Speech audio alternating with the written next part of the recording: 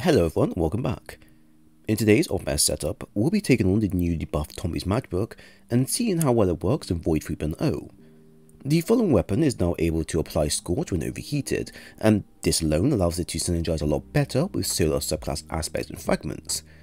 However, we will be using Void subclass instead because of how much better survivability the subclass can offer for the user using Tommy's.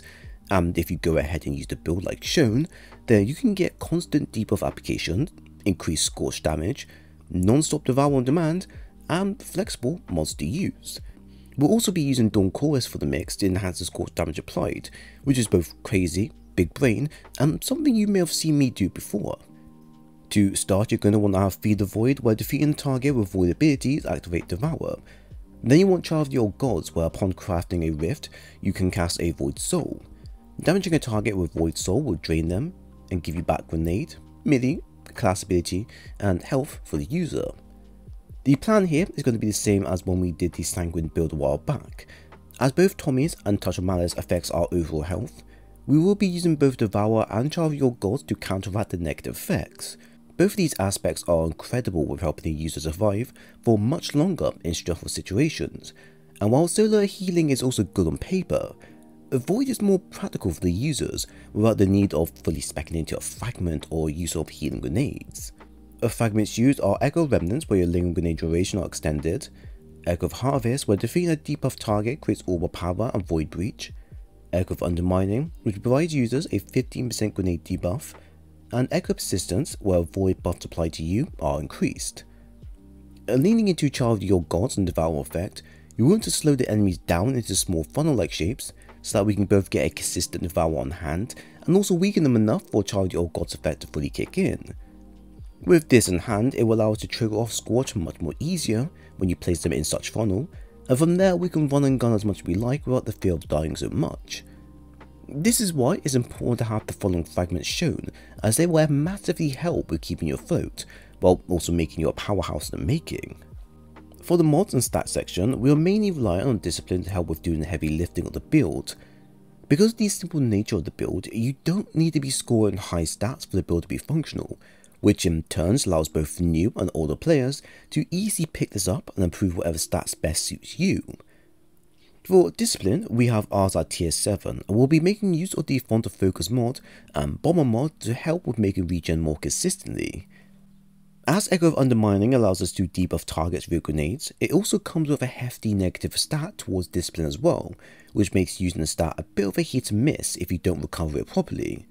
This was a problem before, but now, with thanks to Font of Focus available, we can get our stat to simply tier 7 and then use the plus 30 from Focus mod to get an overall tier 10 for the given armor charges we have. This in turn means that we can use our Vortex grenades more often and also use it against bosses with devastating effects.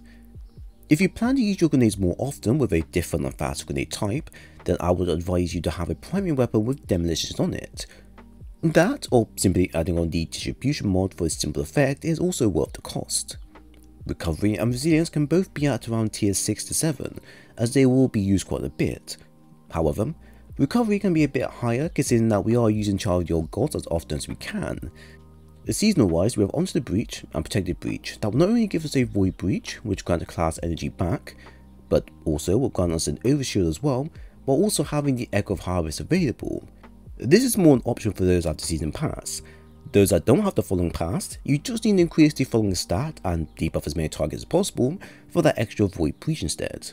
Strength will also be used, but at tier 4 this is fine, as Dawn Chorus effect will be giving us a 6.25% melee energy back in return for each Scorch attack inflicted.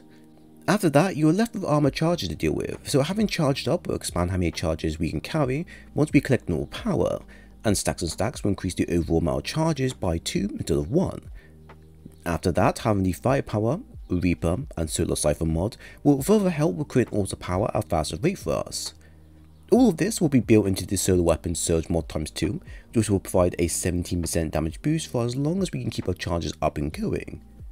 Combine that with the Time Dilation mod for that extra 5 seconds added on, and we can get a nice and steady rate of increased damage for Tommy's, which is already getting a monstrous level of strength once overheated.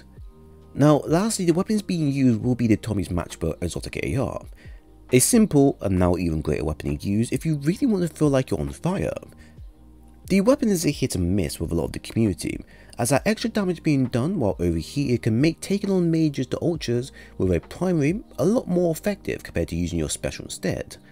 However, its self-inflicting burn damage it provides also makes the user more vulnerable if there is no level of precaution or safety implemented before using it. This makes the weapon more risky to use in most endgame and PvP content, as the cons outweigh the many pros it provides. It has however been buffed to now apply Scorch onto the target, which is huge, as this is inflicted the longer the weapon is damaging the target, and not just simply after a kill. This, along with Dawn Quartz for example, will enhance your damage more to the point of causing ignition blasts more often without the need of a solo subclass. It becomes even better once you apply devour to the mix as well, as this one con it had before becomes less and less of a problem over time. When it comes to using Tommy's matchbook, it is one of those weapons that are rare to see in most content, but very much welcoming with how simple and fun it is. Now that the weapon can apply Scorch on a target once you overheat, it allows the weapon to play a much more bigger role than what it was capable of doing before. Not only are you getting that standard damage increase the longer the weapon is being fired by the hip, but the added on Scorch effect allows players to easily build up Scorch damage onto a single target and trigger an ignition in the right environment. All this from one weapon alone and nothing else added means that players can have a miniature Scorch and Ignite exotic at hand that is 100% capable of triggering its solo effects no matter who you face. To make it feel even more exotic though, I have also added on the Dawn Quartz to increase this level of Scorch damage applied to targets, so one full magazine can trigger an ignition easily. And also utilizing Devour Void on our end allows us to safely use the weapon without dying in the most obscene way. You have most likely seen Tommy's and Void Devour combo before, as it works out great for all users. And truth be told, using solo would be better simply because of the extra bonuses you can gather. It's thanks to the new addition to the game that such a setup is incredible to use when you want to mix and match unique setups. Strongly, this build can work in a number of areas, from seasonal activities, nightfalls up to master, raids for certain encounters, strikes, gambit, battlegrounds, and PvP. However, when it comes to master raids or GMs, this build will pose a huge risk to users even if you have Devour on. It's very much possible to use it in these environments as long as you play it smart, but most of these content enemies hit much harder than what Devour can recover quickly. You also have the issue of a slow reload for the weapon, which in most situations can lead to life or death if you have no cover. The overall of the build is that if you enjoy run and gun builds and want to use Scorch and Ignition a lot more often, but want a bit of survivability at the same time, then the following build is going to be great for you. It packs a punch, you feel invincible using it, and the flexibility of the build pretty much means you don't need seasonal monsters to make it work. It's optional and it's there, but you don't need them. But overall, what do you think of the build? So there we have it. I hope you all enjoyed the build breakdown. If you have any thoughts on content shared, then please leave a comment below. While at the same time, if you enjoy the content and want more of these videos in the future, then leave a like and a sub below here. I will leave a dim link for the build below. And if you want more stuff like this, then I have a playlist available covering all types of builds you desire. It was great sharing today's video with you all, and I hope to see you again soon.